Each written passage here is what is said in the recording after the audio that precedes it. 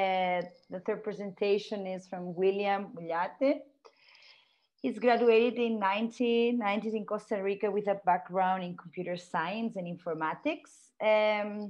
He was a software developer for 7 years before becoming a part of the informatics development unit at Envio in Costa Rica, where he worked for 11 years with information projects in specimens, species, ecosystems, collections, digitization, conservation, education, and tourism. In 2007, as a data node manager for Latin America at the Nature Conservancy, he got involved with GIS and geographic information layers on protected areas. In 2011, he started at Missouri Botanical Garden as a global coordinator for the Biodiversity Heritage Library, and 3 years later became a technical director for the BHL US UK node. Now he's a senior project manager at the Center of Biodiversity Informatics in Missouri Botanical Garden. So he currently works as a gatekeeper for the World Flora online project, and he has been a member of the TED Week for the last 11 years. And he also is a member of the CESP, a scientific research NGO in Costa Rica, created to promote open access to biodiversity information through information technologies and support environmental research, education, and decision-making and conservation. Welcome, William. Thank you so much for your participation. And he will give some information about taxonomic backbone of world flora. Can I share the screen, please? All right, thank you, everyone. I'm sorry for the delay on this. I'm going to talk to you about our experience with the World Flora Online, particularly with the taxonomic backbone. I might touch on other topics like the content and things that we have experienced in the project, hoping that our lessons learned could actually help you. Many of the things that we have experienced might not be the case in some of the countries or some of the institutions, but it could be adapted to the reality, I know, of many of us, since it's a common ground that we're doing there. So next, please.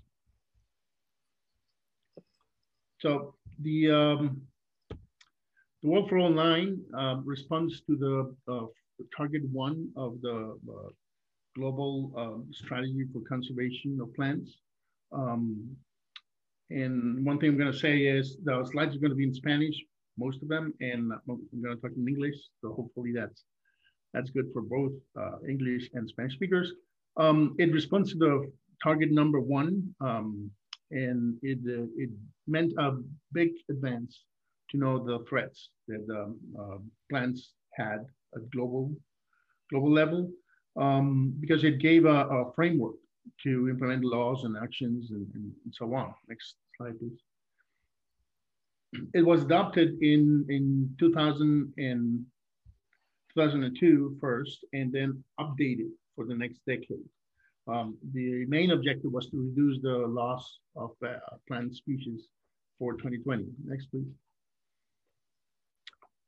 As I said, objective 1 was to understand the diversity of plants, document and recognize it. And the target 1 was actually to have a flora online for all the known plants. Next one. Flora online includes not only everything from bryophytes to angiosperms, and the idea is to include not only the accepted names but also a comprehensive synonyms that could help understand the taxonomic field out there of the names. It provides a base to create a global flora. The previous one, the plan list, which was finished in 2010, the last version 2014, and many of the parts are already have already started to implement national projects of digital floras at the national level. Next one. So the effort of trying to provide a catalog of all the world plants has been done 3 times, mainly. The first one, of course, was Linnaeus with species plantarum. Next one. The second one was the Candolle with he and his son collected many of the species of plants, and but some of the groups were never completed. Go ahead, next one. It wasn't until next one, please. 21st century that the plan list came along, and as I said, the first version ended up providing a reference for all the work that is done on names of plants, and still it is used sometimes, even when it's not up to date. Another one, click, and actually click, yeah. And it actually needs to be updated, and we know that for a while. And so the project of World Flora Online comes to use this base, next one, and get not only a taxonomic backbone, but also the content from different floras, and make it a resource that's a verified resource that documents the known plants of the world. Next one, please. It was ratified as an international project in 2011, and it was presented at the International Botanical Congress in Melbourne. Next one. In 2011, that year. The first meeting was in 2012, and during that year, the project was launched with many participants already starting in an international consortium. Next one.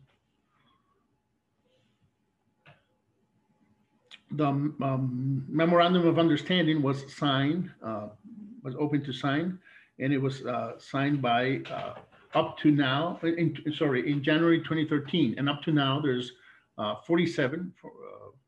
That one was some weeks ago. Signatories to the agreement. Actually, there's a new agreement being created for the next period till 2030. Of course, the members are all over the world, and they contribute different from their different strengths and skills. So it's not a homogeneous group, but more of a contribution of colleagues and institutions. Each one of the persons belonging to the consortium or to the council are really representing their whole institution, sometimes several institutions. Next one. There have been several reunions, mostly 2 or 3 a year since 2013. Next one, next one, and next one. Oh, no, sorry, previous one. The last one was in July, and probably we'll have one more this year, or maybe until next year in May. Last year and this year, they have been virtual, so apparently it might continue like that either this year. We had to adapt to the situation of the world, and it was interesting that even when we couldn't share and we couldn't really have the time that we had on those meetings to plan and work together, we still managed to find out a way to do it online and work together on that. Next one.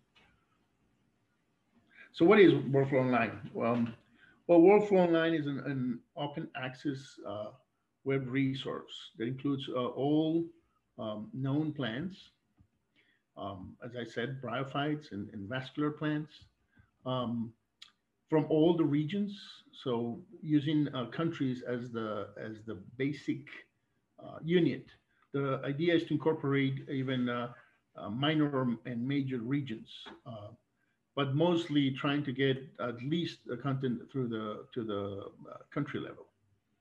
Um, it should be of free access through the internet, and to do this, the the project really needs the experience of collaborative networks and individual taxonomists to develop a consensus classification, as well as to get together descriptive data of published works. Next one. Um, it the idea is that it includes a unique baseline that an authoritative unique baseline oriented to the user. It's coordinated from all plans of the world, and the taxonomies are probably at the heart of generating this content, but the users really are many other types of profiles, and that's probably the strength that I would say the Workflow Online has, which is that it's provided by taxonomists and scientific colleagues for the use of conservation and others. It obtains the information from published floras, checklists, revisions, taxonomic revisions, and so on. Next one. And as I said, it's based on the plan list initially, but then enhanced with several other sources. The target audience are conservationists, plant taxonomists, other scientists, and so on. And the idea is to provide them with information that contributes to a better understanding of the botanic situation in an ever-changing environment. Conservationists should benefit from this information, but also taxonomists themselves and scientists who work with plants, like ecologists, anthropologists, archaeologists, any other. The ones who provide the content are not only the providers of primary data, but also herbarium curators, taxonomists, data administrators, anyone who has published content already could actually help us provide content associated to the taxonomic backbone. Next one. Workflow Online is organized in a council.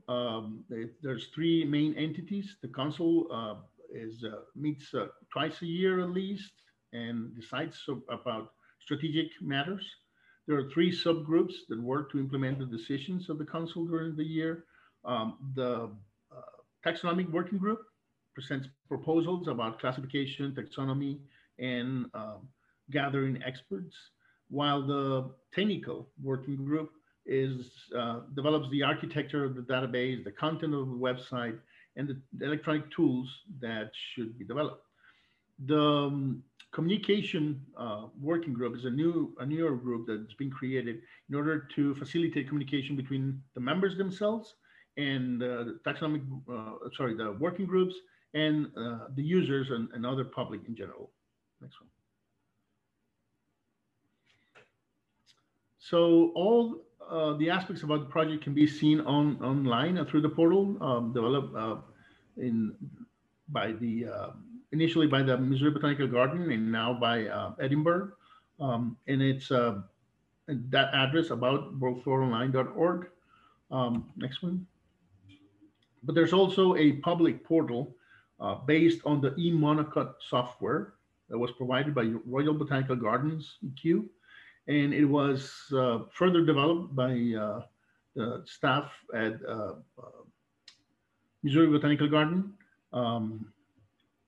It was populated initially, as I said, with the taxonomic backbone from the plan list, but it was enhanced with other sources like Solanaceae source, some of the families of Caryophyllales, and so on, who've been working with us on the project to provide more information. It was launched in 2017 in the International Botanical Congress in Shenzhen, China. And the address you can see, worldfloraonline.org. We are expecting to launch a new version this year, a much better enhanced version of not only the content, but also the website and other tools that are needed. Go ahead. Next one, please.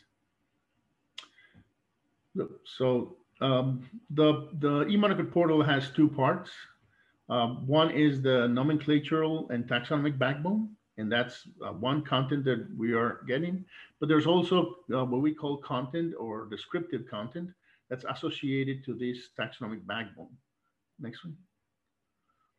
So in a way, the backbone works like that, like a backbone to which gets associated. Next one. And there's several here: descriptions, distributions, common names, images, and conservation status and other information like habitat, and so on. As you can see, this information is, of course, related to the what we have already in extensions from the Darwin Core Archive. So what is the taxonomic backbone? The taxonomic backbone is a checklist, a global consensuated checklist.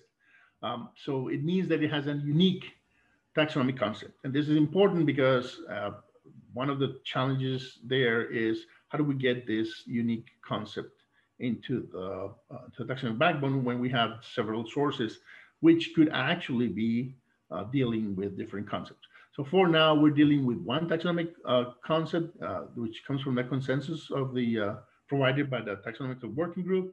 It is curated by the botanical community. We have the help and the assistance of taxonomy expert networks that work for different groups, mostly families. So the taxonomy expert network is usually created under a family, and they provide the actual taxonomy that should be updated. One important thing is we can provide them content initially for them to use, but they're the ones who decide how it's going to be contributed. And then the specialists, which are not only people from the taxonomy expert network, but users that come and provide us feedback or give us their impressions and so on updates of the backbone. Okay, next one. So this is a quick scheme of how the Workflow Online works. The taxonomy expert networks have their own projects. They help us, as I said, for consensual classification.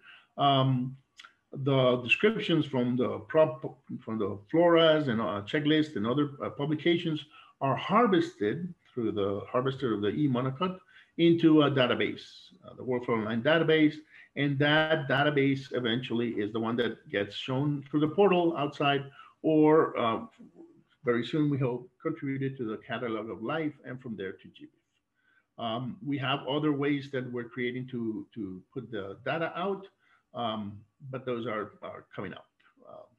Next one. So the infrastructure actually is on the Google Cloud, and this is thanks to the New York Botanical Garden, who had an agreement with Google, and they provided us with their space and their agreement to have three environments, three different environments. Actually, they're the same environment replicated 3 times. We have one for testing purposes where we upload anything and try anything we want. We have a staging one where we model what we want to have, and that's where the actual information ends up. And then we have a production, which we never harvest there. We just copy the information from stage. And the reason for that is to avoid having the website down for too much time. Next one. So as I said, it's a collaborative project. And as you can see, it starts getting collaborative in the sense of many of the participants are the ones providing the basic needs for the project.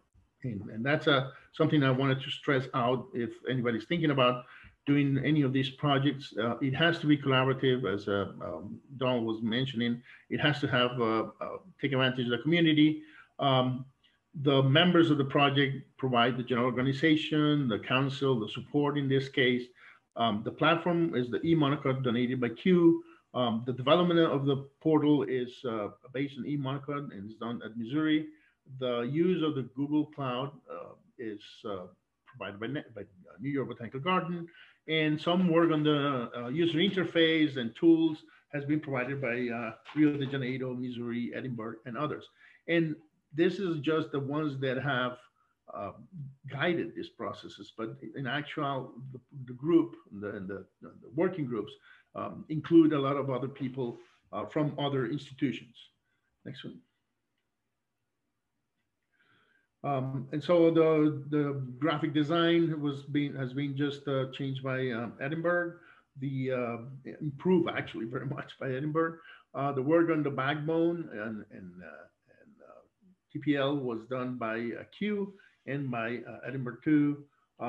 Geneva is providing taxonomic administration tool, and then of course the expert networks, the taxonomy experts in the networks are actually the ones doing the work.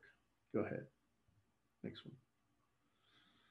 This is a list of approved taxonomy expert networks. And I'm not sure how updated this is because it's always growing. It means that underneath that, there's different sizes of people working from 5 people, some of them, or to 80 or more in the biggest groups.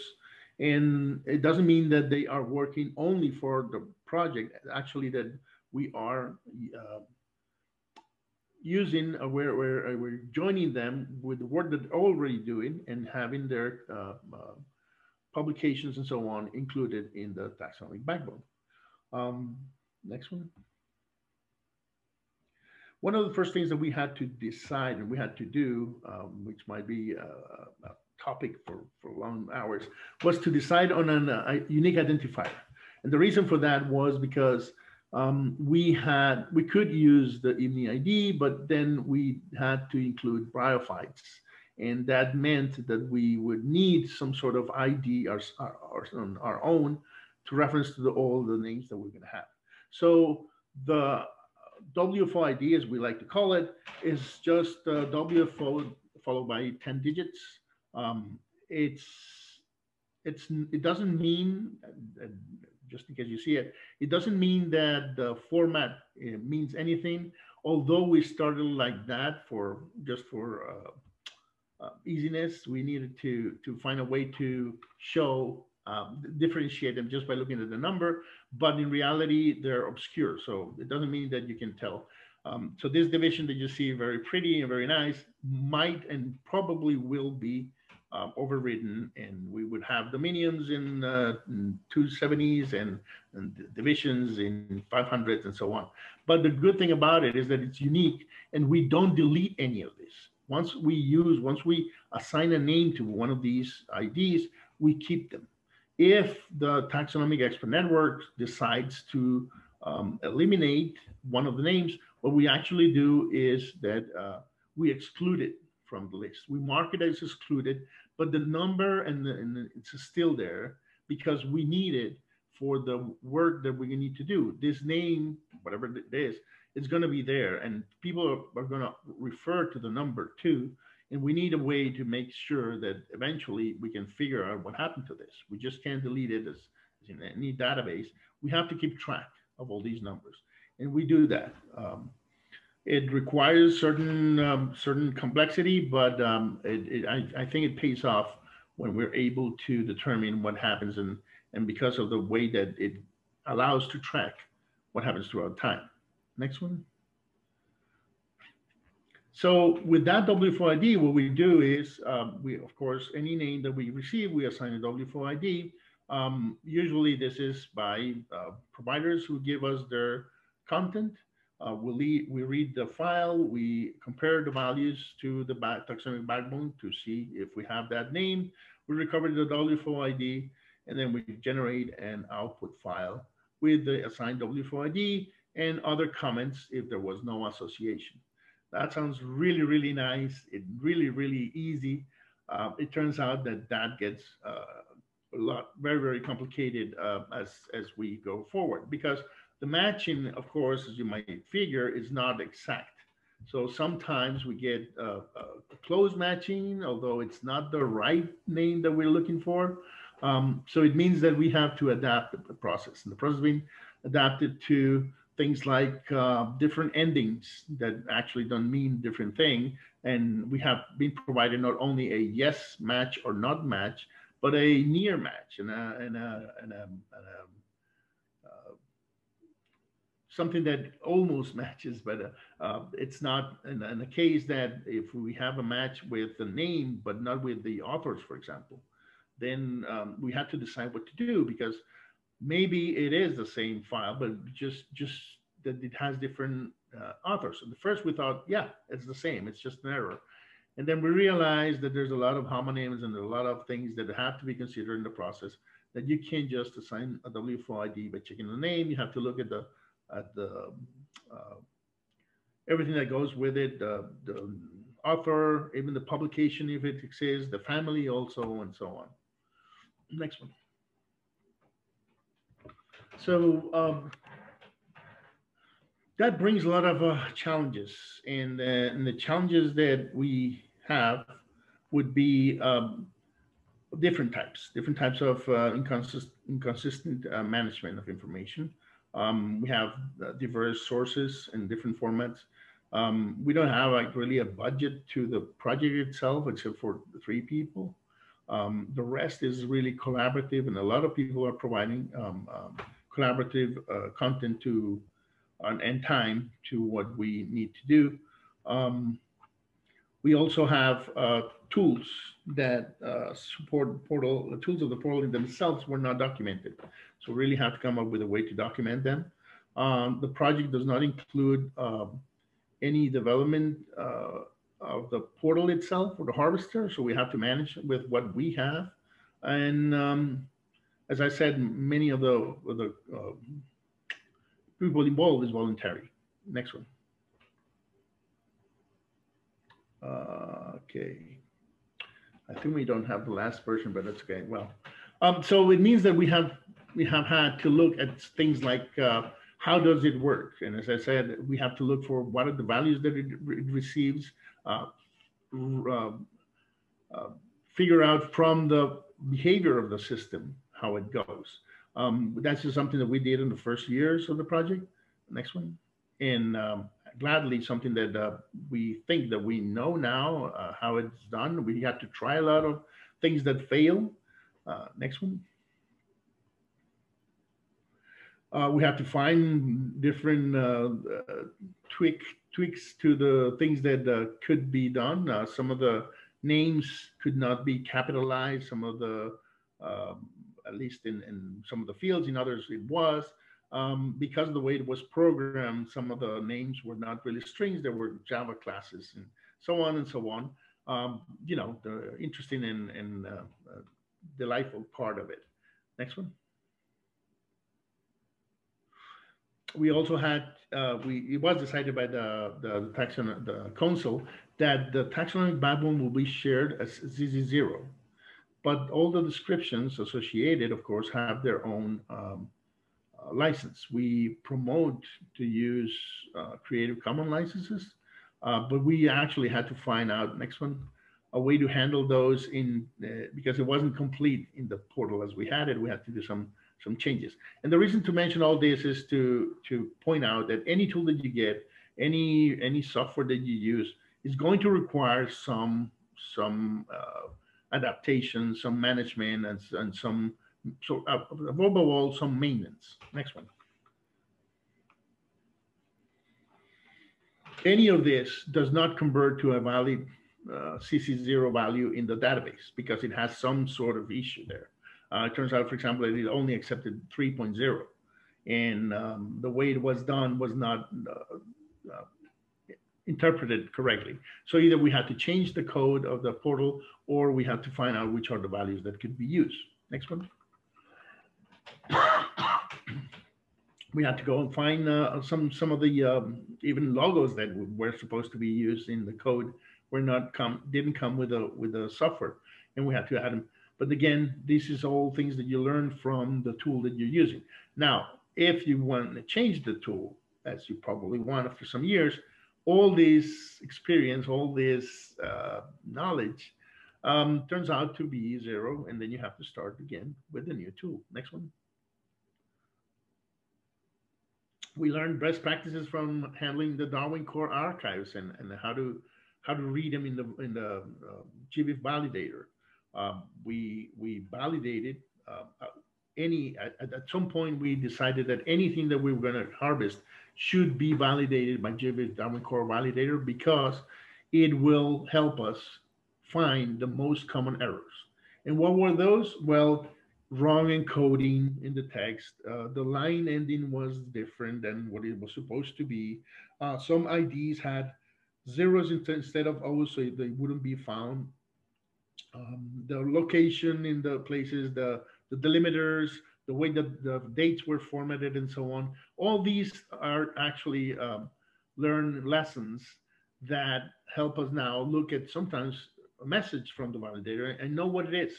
Even if it doesn't say, just the way that the error message comes out, you know what it is, and you can go and correct it because it's been for a while something that you dealt with.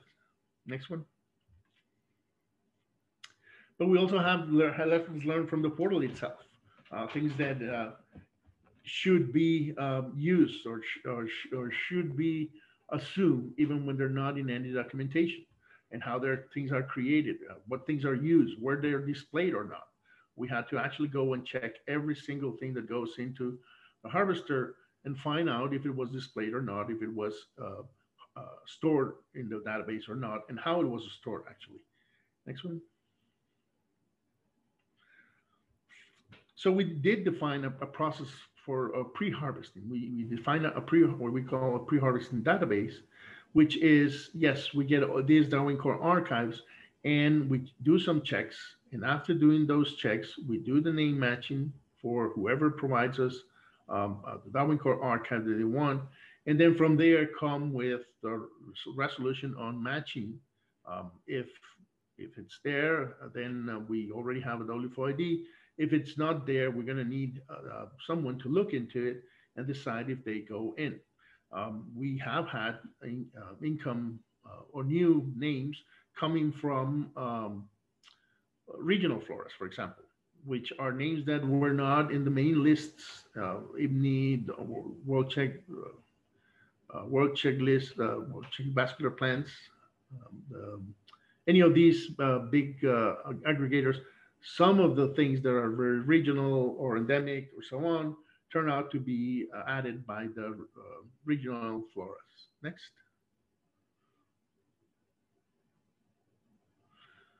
So the portal has at the end a taxon page, and it provides, and the reason here is not for you to read, but look at all these things. It has a name, which comes from the taxonomy. It has illustrations that come from one of the providers. One of the providers can provide images. Then there's descriptions of different types.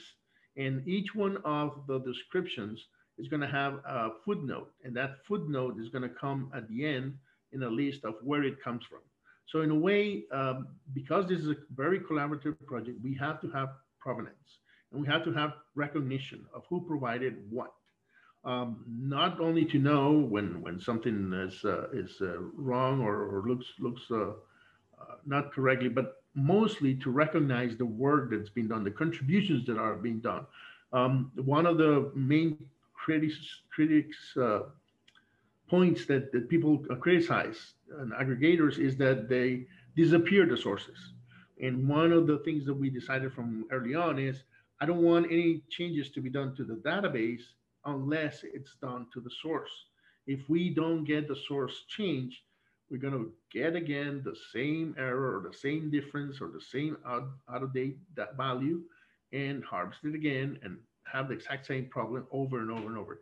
The really clever thing or way to go is go to the source, do the change in the source, and harvest again. The eMonocot portal is done like that. It's a batch process. You just harvest the whole thing, and it's just time. Once the file is corrected or correct, it's just time to harvest the content. It has a bibliography, descriptions, and so on. It even has some of the other content. One of the things that I want to point out is what that link to the bottom right, the bottom of the right column. It's a link to a source. So actually keep a link if the source, the one the providers has an online portal or some sort of provider, we make sure that we get that link there, and it goes to the source, whoever providers that. The other thing is we actually tend to say where the name came from. If it came from TPL initially, as it was, or if it came from another news, Solanacy, Carefilales, even Hinesi, any of the other providers, any of the other tents that have been providing content, we want to recognize that. We want to say that and show that that's the work that's being contributed by others. Interesting enough, we even have the link because we are now handling the TPL too. We have the link that where it comes from to TPL. So we actually know where it comes. It's not only that it comes from TPL, another aggregator, but where it comes from TPL, the original database that was harvested into TPL, and then we harvested into here. And again, that provenance, that tracking is vital if we're going to work with this aggregators and checklists, global checklists, and so on, as Donald was mentioning. Next one. The way that the development is done, it's through a use cases gaps reviewed by the council and both the taxonomic working group, the technical working group, and the council actually look at these use cases and prioritize which ones are going to be first. So of course it was started with the ones initially. The whole initial point was to create the taxonomic backbone, but on and on it's been more to add content and keep adding content, and hopefully in the following years, content of other types that actually come from Floras. Next one. So that's now it's the public portal has been launched at the International Botanical Congress. I said it has changed and it will change again in order to improve the look and feel of it. It still manages most of the information that's already there, but hopefully the new look and feel gets to be better. Users gave us the feedback. They said it was ugly and the things that we were doing. So we listened and we came up with, hopefully it hasn't been launched, but it will be soon, a better user interface for the content that we have. Next one. That's the old, as I mentioned, I already went through this. I just want to show that we had either the demo portal or the public portal that we have. They all have this content from different sources. There's links to the source, right? The taxonomy on the upper right column. It's already there, and it's what the World Flora Online is assigning to this name, plus the descriptions. The descriptions are provided in different languages, and that's something that future work to do. It's provided in different languages. It's just as it is in the published work. We're not modifying it. We're just placing it there. So it's interesting to see sometimes content from different languages, Spanish, English, Turkish, even Chinese, in the same page. Although it looks like not very useful, we've had also the feedback that if I can see the content, the user says, I'll translate it, I'll find a way to translate it. Just get me the content in one page so I can see it all together. Next one. That's a simplified workflow diagram of the workflow of what we do with the data input. We get a technical check. We request the contributor to fix it, or we validate or assign the new names and update the backbone. Next one. We have had some issues, and this part I'm not complaining. I'm just actually saying with proud that we have dealt with all this cross-family synonyms, homonyms, how to manage new names when they come in.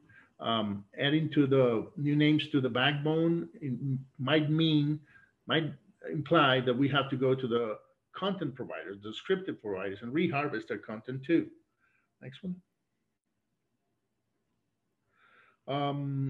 we might need to tailor some of the information that we have, some of the tools that we have, or ask that they be tailored to our needs, or we just might have to find a way to deal with it. For example, the validators itself, there's some part of the taxonomy that it won't handle, but we know that, and we just happy to ignore that as long as those are the only errors that we can see. Again, the validator helps a lot because it takes out many of the most common errors.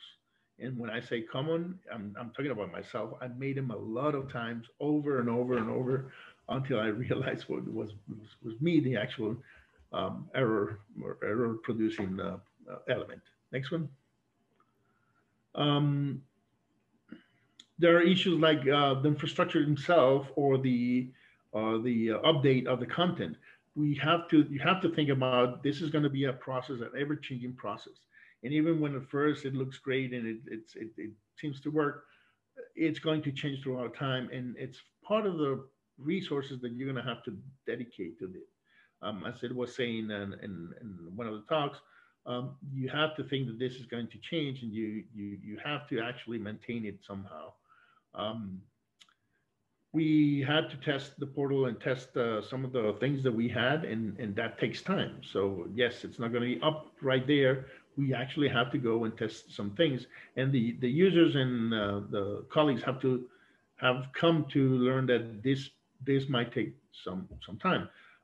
When we have to review some of the content, gladly we have the help of very knowledgeable taxonomists, and I want to praise my colleagues, either my database administrator and programmer Sunita, or Alan Elliott at the Royal Botanical Garden in Edinburgh, who can get a list of thousands of names and review them and from one day to the other and come up with the solutions of how to set them up according to the publications, existing publications, um, uh, so that the taxonomy ends up in the right way. Next one.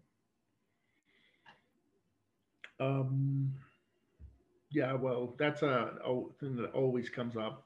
We need more developers. Yes. Next one.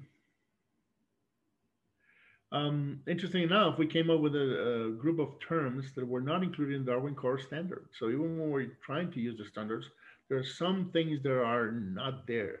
Um, we review them at the end. Only three of them were actually asked to be included, and I think at least one of them was considered in the last review of the Darwin Core standard. Next one. This is a nice example. I took this from a colleague from Mark Watson at Edinburgh. This is an update. What software components we're using for the eMonaco currently. And if you see, most of them are out of date. But the problem is that we can't update just one without breaking sometimes the others. And it has come to a point where we can't even generate some of the modules because the code does not exist anymore. The way that it's programmed, this is that it goes and brings the newest version from a repository. Well, some of those repositories go away.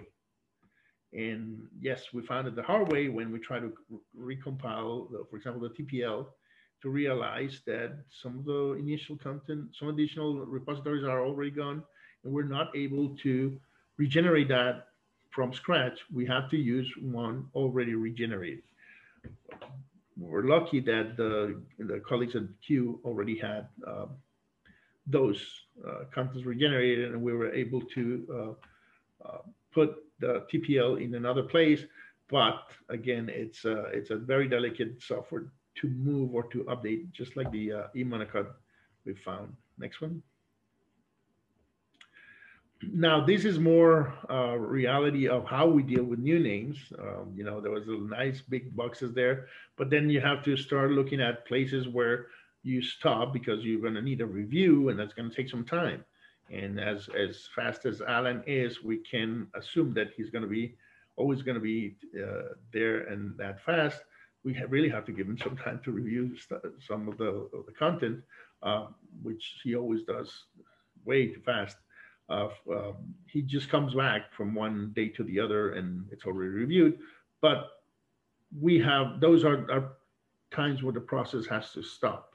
And some of the records stop there, some of them follow up the workflow. And even when it was a unit at the beginning, it might not be a unit. It starts trickling down to different places and stopping in different places. What you thought would be one file and one thing that will go through the process ends up in different pieces, different places at different times with a different pace. That was an interesting lesson that we had to manage, because some of those could stop and be there for a while. Next one. And now I'm going to just show some of the screens of old reports that we have from different working groups. This is, for example, when it was decided that we will use the APG4 classification, which was a major change to the content, because TPL was not with APG4, so we had to redo the higher taxonomy, and that means to relocate some of the genera in different places. We have to go and look where things are going to go now, and so on. Next one. The deduplication has been a major task. And again, I mentioned these because this is the experience that we had, and I know that anyone who's going to deal with several taxonomic lists is going to go to face this. There are many things that look the same but are not, and you get things in different families with the same name. Probably they don't have the author, and that's where the problem comes from, or probably was a mistake or whatever. But then you start finding things that are really that shouldn't be there, but the actual reality is that they are. So we kept getting this list gladly because it's in a database. We can do these comparisons throughout all the families, throughout all the taxonomic backbone, and get what we call the duplicates. Now, the duplicates doesn't mean that they are duplicated.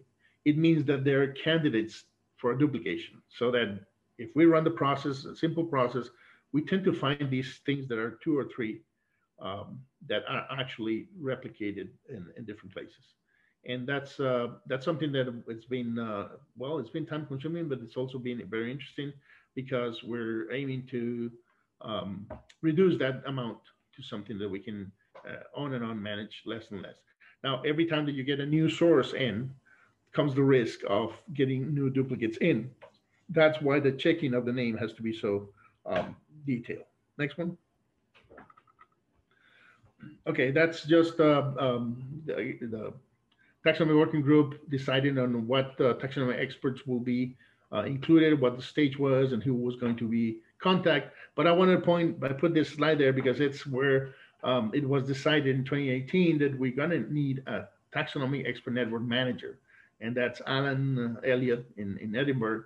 And he's the one who's been actually key to the whole process of getting a single taxonomic backbone.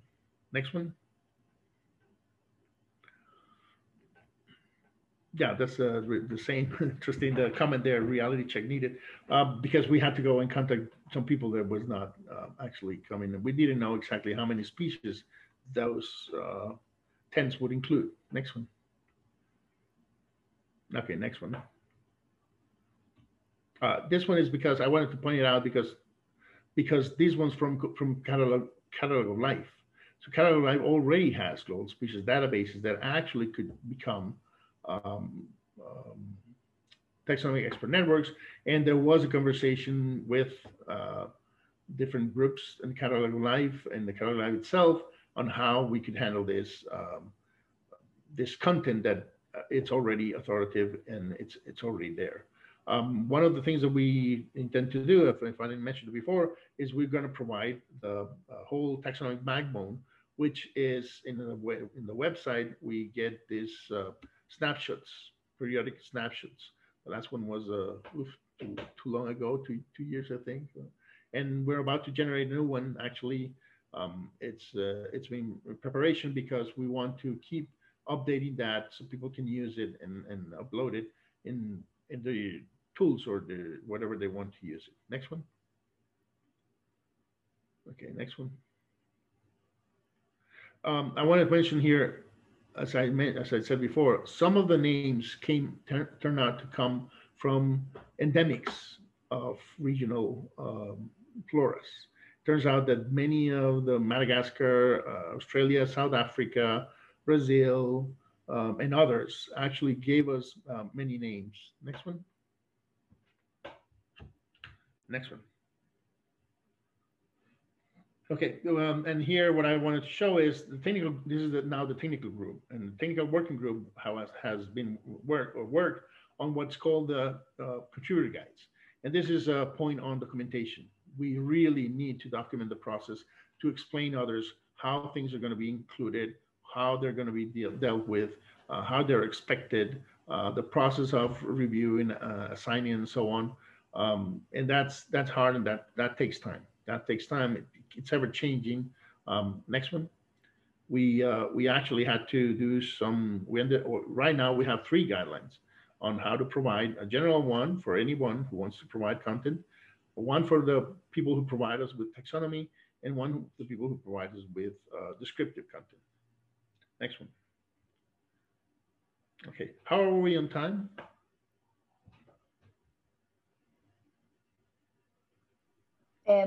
We have extra. We've been talking for 50 minutes, maybe last slides if it's possible, but just. Okay, just then let's go to the end.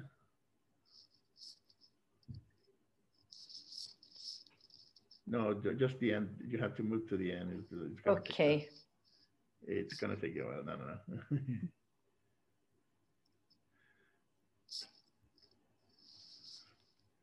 But maybe we can talk 10 more minutes. So okay. One important thing here is that every time that you have checklists, and you want to incorporate it with another one, you're going to have this mismatch. And you're going to have some things that match perfectly, and then you can assign numbers and IDs and everything.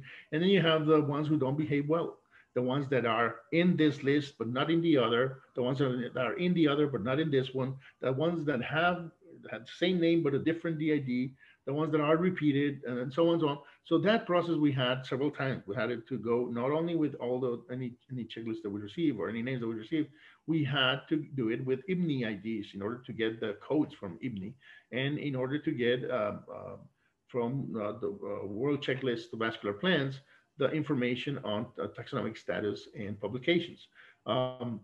That means that most of them agree, but some of them are always used or outside.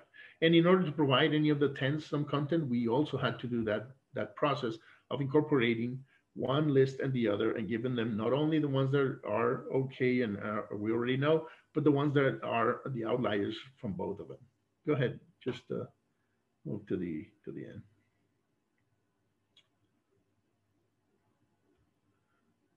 Yeah, that's a process of how it is for the 10s, for Agracacia, Musaceae, Styracacia, and Euphorbiaceae, how we ended up giving them a mix of the names that we have in W4ID, the names that came up from IBNI, and the names that were in World Checks of Vascular Plans, for them to work with all those names and decide how is it the taxonomy going to be. Yeah, next one. Next. The coverage of IBNI went from 83 to almost 89%.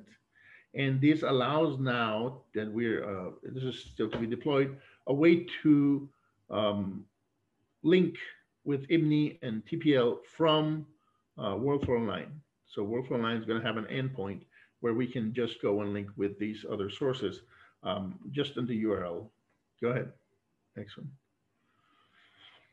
Yeah, I already mentioned that, the new names. This is an example of the names that came from different places, from APG4, from different 10s, from regional floras, and so on. This is last year, June last year. Go ahead. Yeah.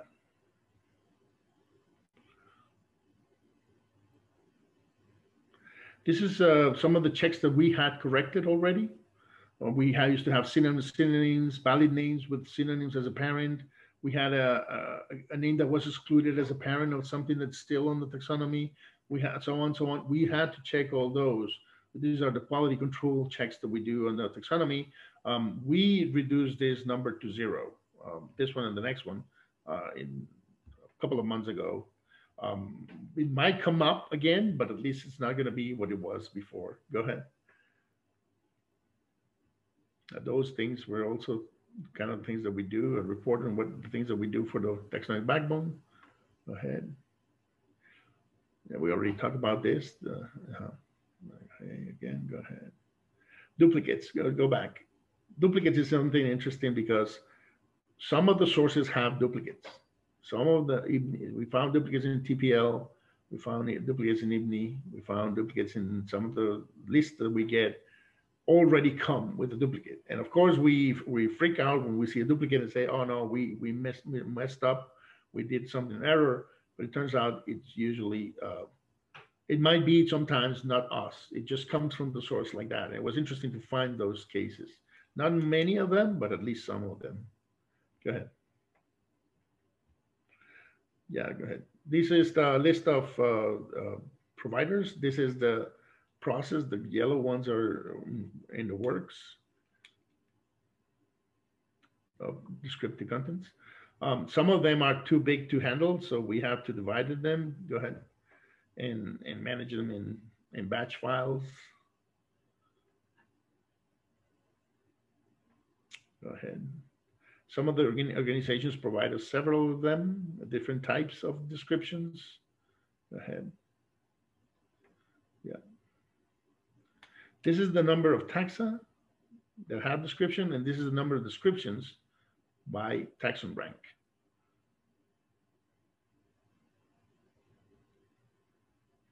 This is with the taxonomic status. And go ahead. I think you have to jump to the, yes, this is the to-do list. We want to get to 600 by the end of 2021. We need more 10. So if you work in a 10, you're a taxonomist, you want to contribute, please contact Dr. Wise Jackson, our chair. He'll be delighted to have you on board, create a new 10 for your group if it doesn't exist, and collaborate in the workflow online. Go ahead, next one. There's a publication on the project on how we did all this, and it goes into more detail of what I mentioned. I recommend it if you haven't seen it. Yes, go ahead.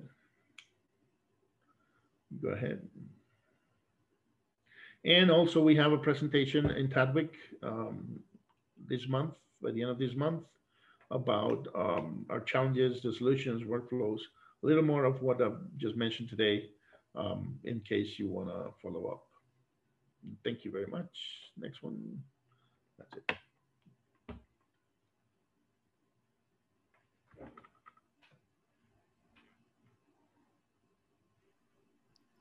So thank you very much, William. Does we have any questions? I'm not. Oh, Annabella, please. Thank you, Clara. Hi, William. How are you? I have some question. Well, I'm a botanist, so this is something really interesting to me.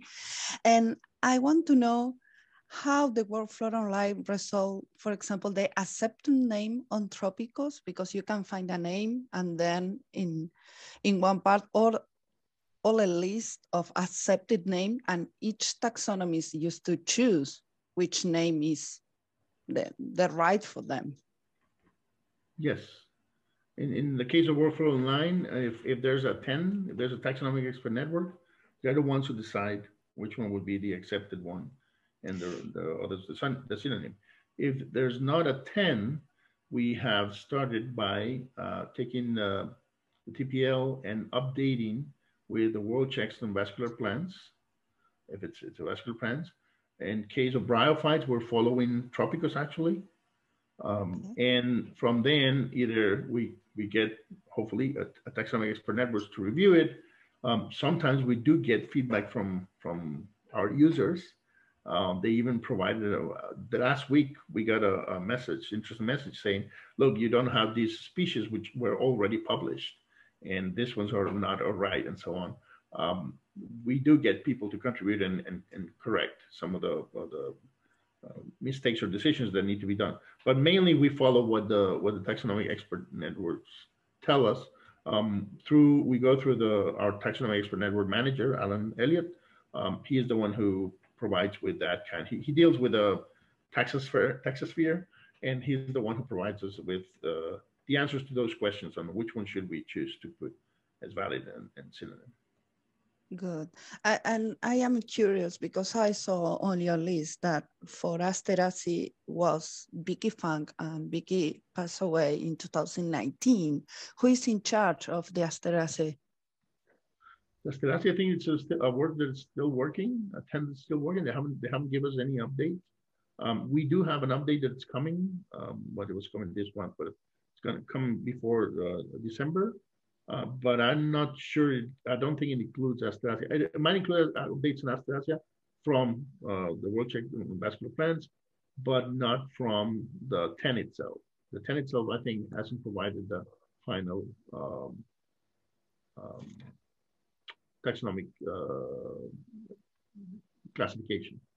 But Alan could tell you. I can find out, Alan, who's leading that. It should be in the website, I think.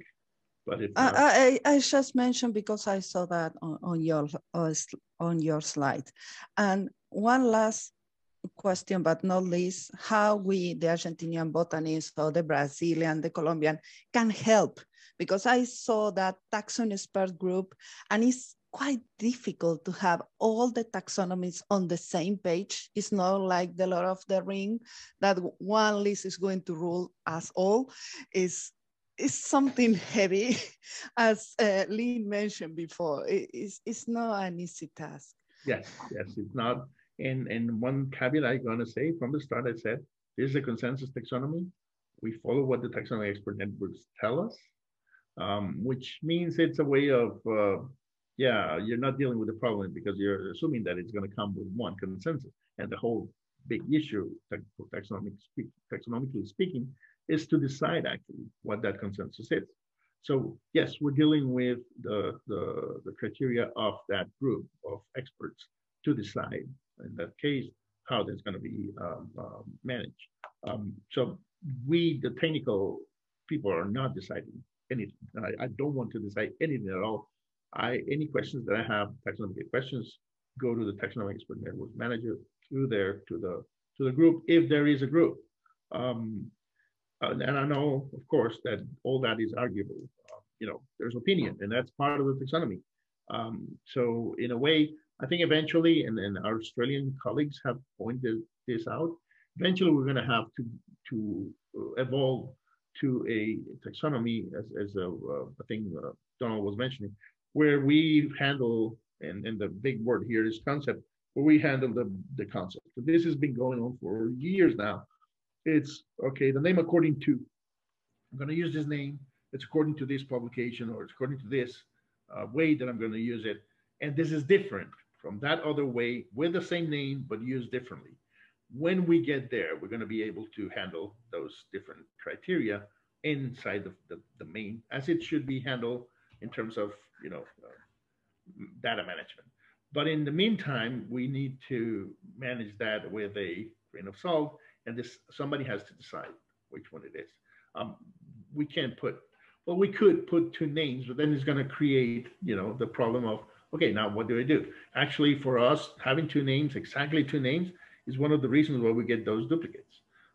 We get the same name with different author or a different basionym author, and then for us, that it's too close one to each other, suspiciously close. So we usually send it back and say, okay, Alan, can you tell us, is this really a duplication or not? So yes, now in case of Argentina, one of the things I would go is look at the groups there are. I'm sure there are groups in Argentina that should only be there or could only be there. So that's a low-hanging fruit. But also, even if it's a bigger group, I would love to see the people involved in the taxonomic expert networks, but also I would love to see feedback from those groups telling us like, no, this should change, this should be differently. Okay, Those kind of feedback is really valuable, it's really appreciated. Great. We are not so diverse like Brazil or Colombia, but we have many specialist groups here, and some they are quite strong, like the one in Asterase or Fabase, well, depend. And I think they're going to be glad to participate. Maybe we can talk something later, and we can explain that to the Botanical Society here. Okay. Thanks. Thank you, Annabella. Does any more questions? Camila? Hi, William. Thank you. It was very interesting to see the hard work behind World Flora. And are you planning to have any kind of tool to have like an automatic matching with the backbone? I saw you have a very nice Darwin Core archive that the users can download, but beyond that, maybe you are planning for, I don't know, like an APA or an online tool. So yes, yes, and yes, and yes, the three. We do have a Darwin Core archive with all the taxonomic backbone, and it's to download there, and it's the whole thing. Now a caveat there, it's the included names, not the excluded ones. So we don't put out there what was already excluded in order to avoid confusions. The second thing is we do have there's an API, and our portal and system has an API. It's not really much published. I have documentation, I created documentation. We haven't really published it yet, mainly for the same reasons that were mentioned in the case of worms, because we know that it's going to be a lot of load for our servers. And we have to really test some of the minor details. But I have even created a couple of macros in Excel that you see a name and it brings the W4 ID, or you see a W4 ID and it brings the name. That kind of things, it's interesting to do and use. So there's an API, yes. And the third one, which actually, one thing I gotta say, it comes from eMonocode. It's not that we created it. It already comes from eMonocode. You know, Monocode had its own API, and we didn't. We just made sure that it would work with Workflow Online. And the last thing is, yes, there is, and maybe I shouldn't spoil. There's a spoiler alert here. There is a project by our colleagues of Edinburgh to produce a tool of I'm going to say the snapshot, that same snapshot, but in a way that you can query it and in a way that you can handle it. It's a really interesting. It's going to come out now with the update before the end of this year, and it's really helpful because that's the kind of thing that you can actually do queries against. It has an API. Actually has several ways to query it, yeah, that hopefully that will get a way to handle much better. And the last thing I'm going to say is we have a colleague created a World Flora R package that actually helps with the matching of names, and it's been working for some time now, and he's been improving it, and it's been really used. So you can also check on that one. Thank you.